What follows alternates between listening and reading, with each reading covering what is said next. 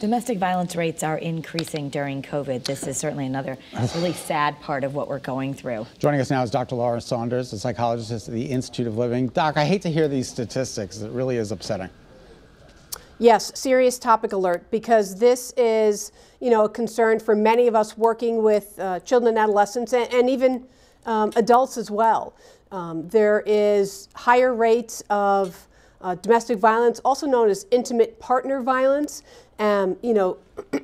financial strain, a lot of difficulty with isolation, homeschooling, reducing means of access or escape out of the house is really creating a mix of factors that are making it very, very difficult for a lot of people, increasing the pressure, and then the pressure comes out as violence. Well, so often domestic violence, one of the tactics of the abuser would be to isolate someone. And, a lot of people are just isolated anyway right now. I know you see a lot of children. What's your concern for the kids right now?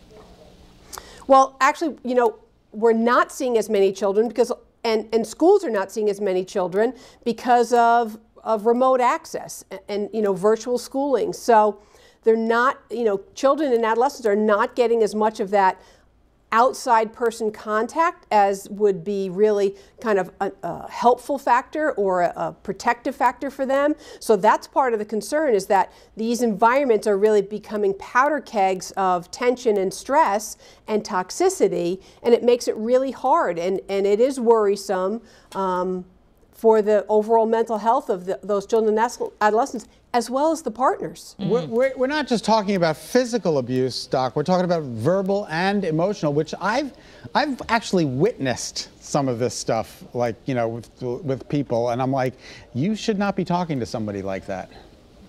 Right, and it's not making excuses. Excuse me. There's a lot of excuses that people make. Oh, they just had a bad night, or they just drank too much last night.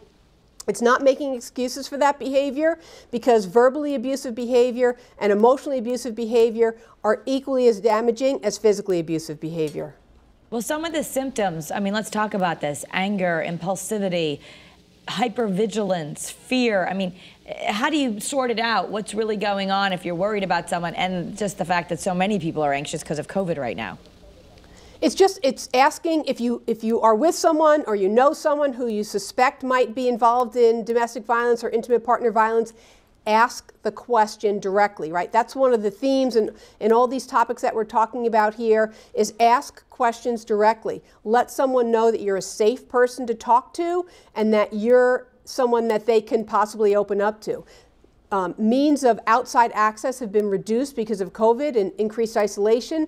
So if you haven't seen your neighbor, or you've seen bruises on your neighbor, or a friend or an acquaintance, ask, are you okay? Is there something I can do to help you? There are resources out there. And do you, bordering on prying, do you keep pushing the issue? Because obviously you know something is wrong, but if they keep saying no, how far do you go?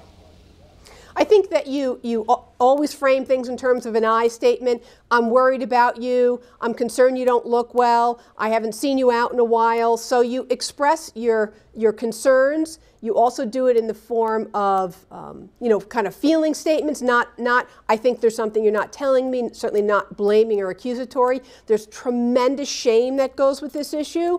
And one of the ways that you decrease the shame is through validation and empathy. And we want to let people know there are places to go for help. Maybe you're going to say that to your loved one, or maybe you're listening and thinking, I need help. It's totally confidential, but you can dial these numbers that are there, 888-774-2900. It's also in Spanish, 844-831-9200. And then there's the DCF hotline too, 800-842-2288. You really encourage people to call. What are they going to find on the other end of that line that could help them?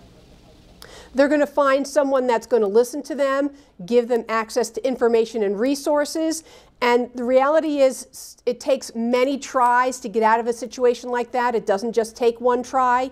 But to know that there's resources out there, and even to know that the people care and that they see, that really means something. So offer that support and validation, especially as we're coming up into the holiday season and we can't reach out and do the things that we might typically do in another year.